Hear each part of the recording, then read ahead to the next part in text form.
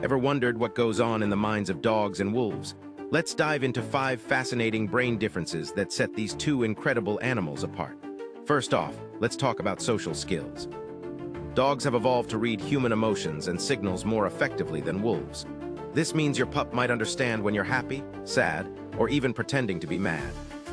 Next up, let's consider the size of the brain regions involved in smell.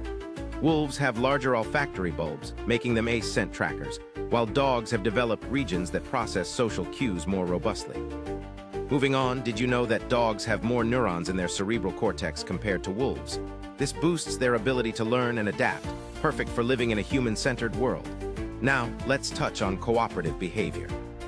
Dogs are hardwired to work alongside humans, thanks to thousands of years of domestication, while wolves thrive in packs, relying on instinct and hierarchy.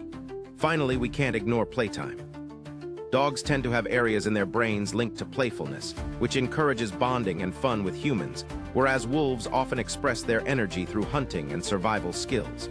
There you have it. From social savvy to brain size, these differences highlight the unique relationship between dogs and humans in contrast to their wild counterparts. What do you find most fascinating about our furry friends? Share your thoughts in the comments, and don't forget to like and subscribe for more amazing animal insights.